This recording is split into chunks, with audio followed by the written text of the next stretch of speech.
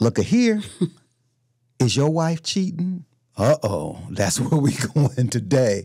If you're feeling lost and hurt, join us as we dive into the topic and provide real advice on what to do if you think your bae is cheating. So we're getting ready to react to this video. Okay. A really comedic brother. This video has gone viral in a few parts. It's a 3-part. So we're gonna react, and I'm ready to play it. You ready? I'm ready. All right. Here we go.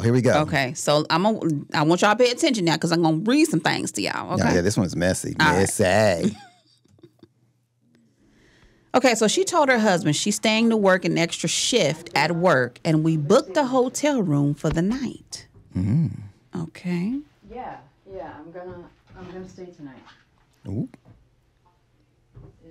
Is that okay? Yeah.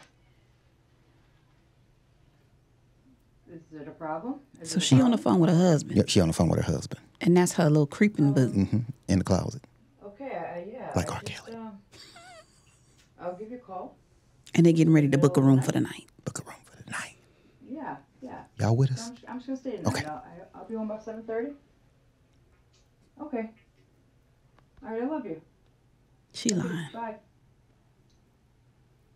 She's staying to work an extra shift. So you went for it? Yes. Not happy, but yeah. Did she know he was filming this? You booked a hotel room already? Hotel room is booked. Keys in my car. All right, bet. So is he trying to expose this woman? What's really going on? I don't know. Wait. Part 2. Here we go. We got part 2. At the hotel room. Okay, she acted like she was on break when she called her husband while we at the telly laid up. Part 2. It's me.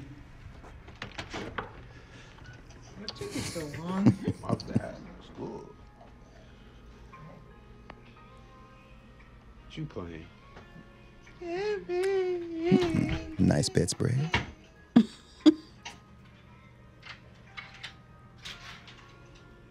Child. What's that like?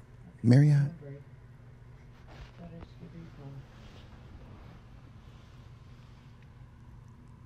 He put it on her. She out. She out. Does she not see this man with his phone all night? I don't know. Look at how he rubbing her back. So loving. So loving. This is disturbing. Now, wait. We almost there. Look at it. Look. Now that's real love right there. No, this ain't no Mary J. Blige real love. Real love. Okay. So wait. Now, I want you to pay attention to part 3 because this doesn't come without consequences. Consequences. So let's get into part 3. Okay, let's do it. Hey, yo, look. Y'all is crazy, man. Why the fuck would y'all send that to my job, man? Why would y'all send that to my job, man?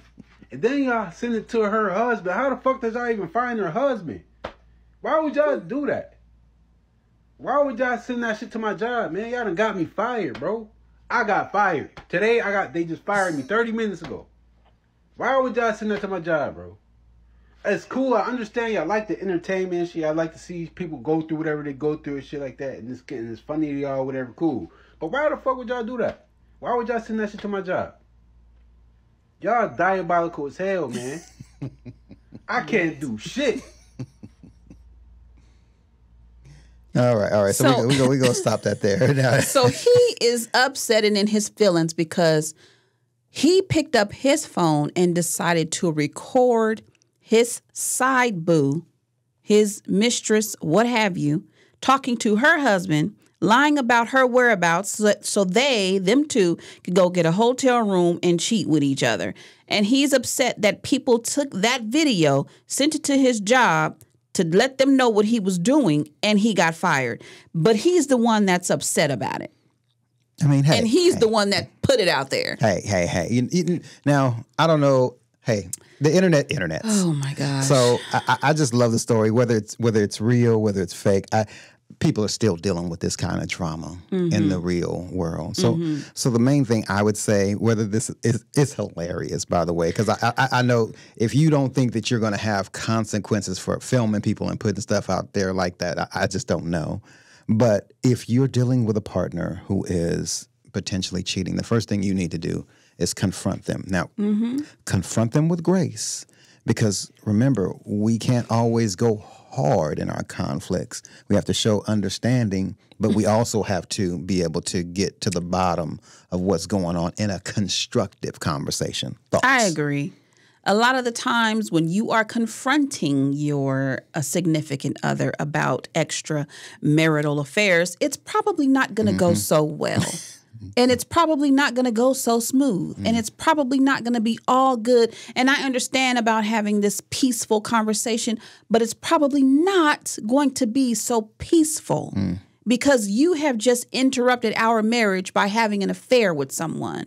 And we could have did the work before it even got there, but you decided to take measures into your own hands and do what you felt that you should do or wanted to do before we even had a chance to rectify what was going on between us. So it's probably not going to be so peaceful. So therefore, you might want to have a third party present, therapist, pastor, pastor's wife, professional help, somebody, for sure. You know, in the midst when you confront your significant other about your extramarital affairs.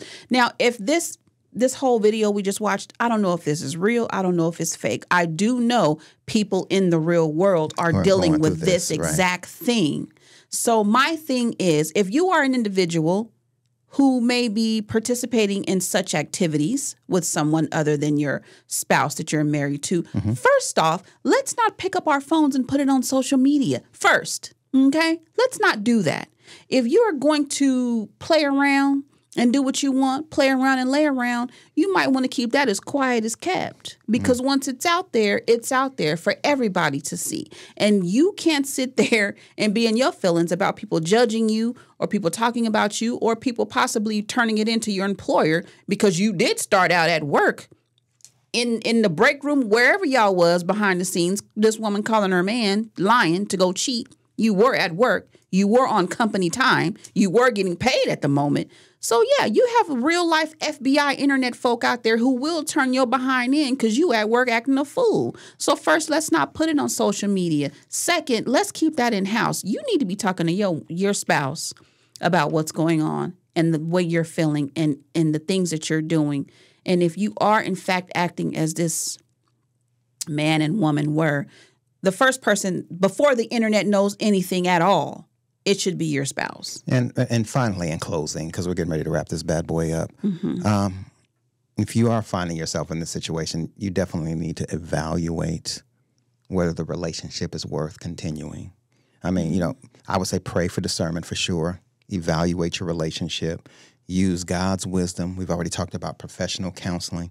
Don't feel like because that other person decided to cheat that you're all of a sudden bad or you did something that wasn't valuable.